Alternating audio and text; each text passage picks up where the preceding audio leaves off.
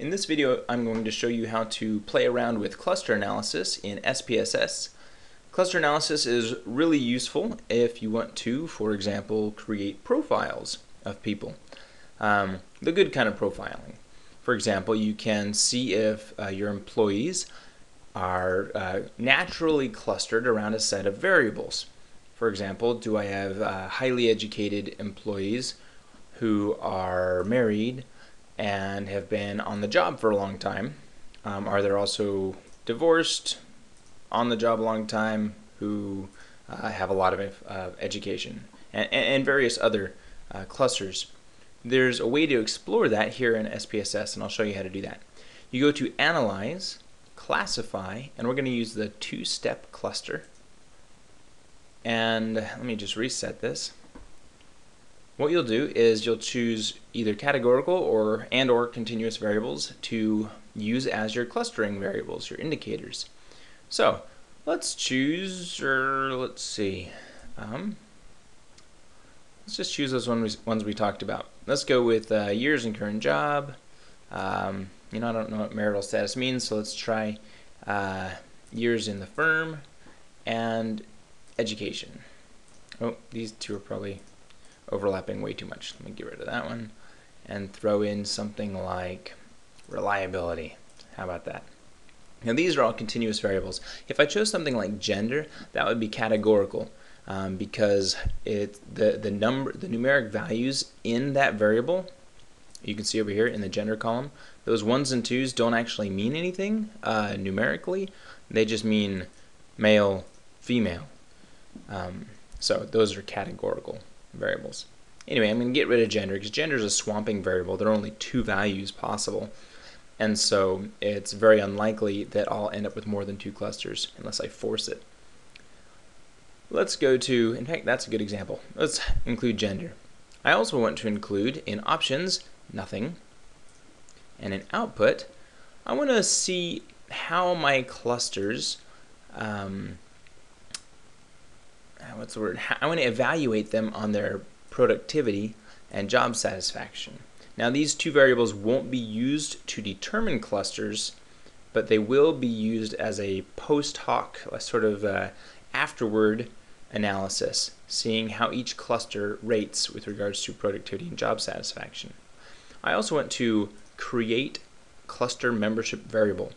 What this will do is create a variable at the very end of your data set that shows the cluster membership number for each respondent. So for each row there will be a value, and that value is the cluster number.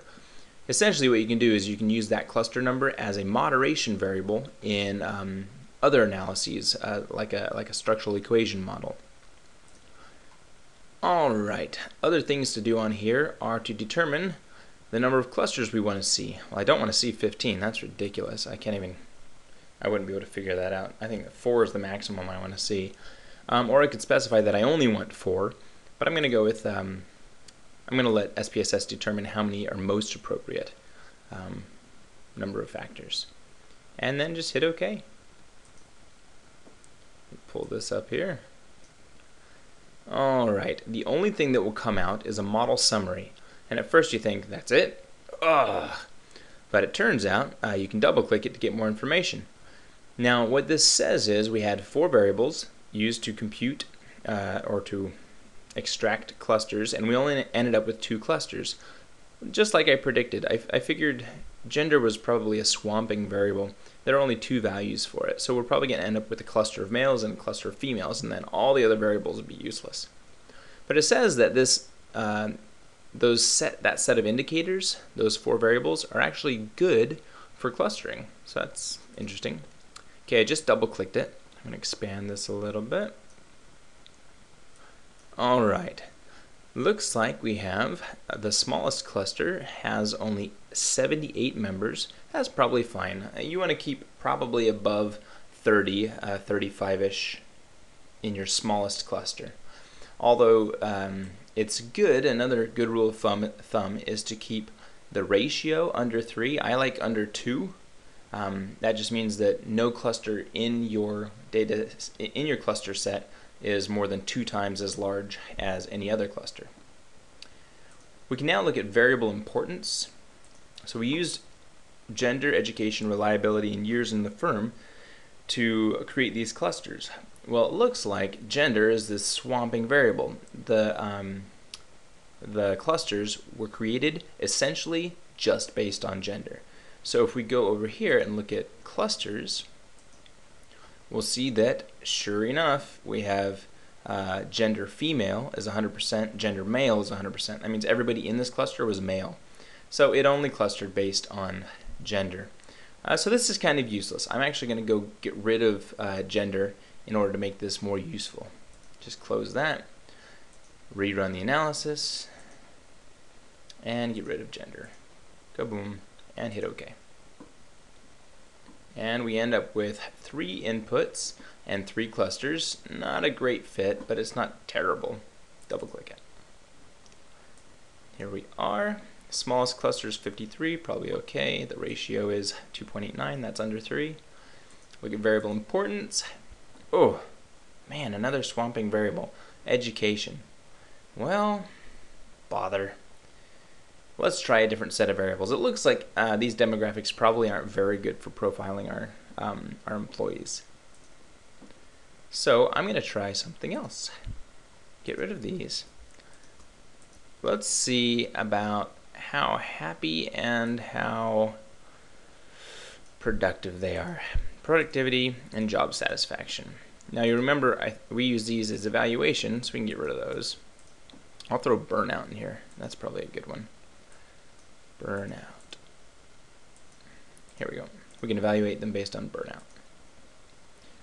Alrighty, there it is. Just these 2. That's all I'm going to use. All the other settings are the same. Hit OK. It came up with 3 clusters. You know, though, I want 4. I want a high-high, a high-low, a low-low, and a low-high, if that makes any sense. So I'm going to force it. Go back here, specify fixed. I want 4 clusters. Run it. And looks like the fit is just about the same, so it doesn't really matter. Double click, expand, and here we are. Looks like the cluster sizes are pretty good, nice and even. 2.35 ratio, that's kind of nice. Look at variable importance. Good, both variables were used to determine clusters. Go over here, go to clusters. Now, let's see, expand this a little bit. A couple things we need to do. First, you'll notice that the cluster numbers are not in order. It goes 4, 1, 2, 3. It's because they're ordered in with regards to their sample size, or the size of the cluster. So this one has 127, this one's 62, 62, 54. So they're ordered in that way. You can change that by clicking on this little icon down here. So now they're ordered 1, 2, 3, 4. That's pretty convenient. Next thing, I want to display also the evaluation variable. Oh bother. There it is, burnout. You have to click the evaluation fields checkbox and hit OK. And you'll notice that that just gets added down here at the bottom. So once again, burnout was not used to create the clusters, but we can now see the level of burnout for these different clusters. Okay, to view a cluster, you click on the very top where it says number 1, and we can see over here on the right, let me scoot this over a bit, that this cluster is those who are not satisfied, so they're pretty unhappy at work, but they're still pretty productive.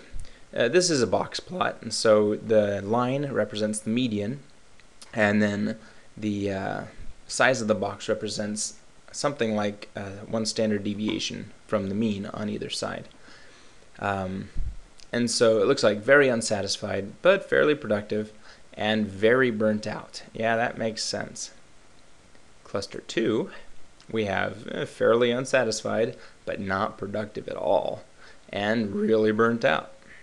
So whether you work hard or not, I guess, if you're not satisfied, you're going to be burnt out. Here are the ones that are really satisfied, love their job, but they're not very productive. And they're not very burnt out, so they're just sort of kicking back and taking it easy at work. And then you have those that are satisfied and are very productive, and they're not burnt out at all. These are your golden employees. These are the guys you love. These are the ones that you'll probably punish by making them managers. Anyway, so there we go. We can see these meaningful clusters. Go ahead and close that, and you can see, let me close this as well. You can see on the very right side, the very furthest extent in your data set, you have these TSC variables. That's something about clusters. And you can see in this one we have 4, 3, 2, 1. It's a 1 to 4 range. It's the cluster membership number. So respondent 1 belongs to cluster 4. Respondent 2 belongs to cluster 3, etc. You can now use this in ANOVAs as a factoring variable, or you can use it in AMOS when you're doing structural equation modeling. You can use this just as you would use any other multi-group moderating variable like gender or job category. I'll show you how to do it in here with ANOVA. You would go to something like compare means, ANOVA, and here are these things: productivity, job satisfaction, burnout. Oh, that's no good because I'm using these in the clusters, but I can do burnout. And my factor will be that cluster number down there. And hit OK. And it looks like with regards to these clusters, they do differ with regards to burnout. They don't all have the same level of burnout. So, very interesting. You could also test it in an AMOS model.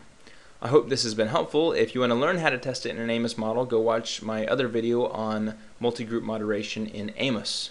All right.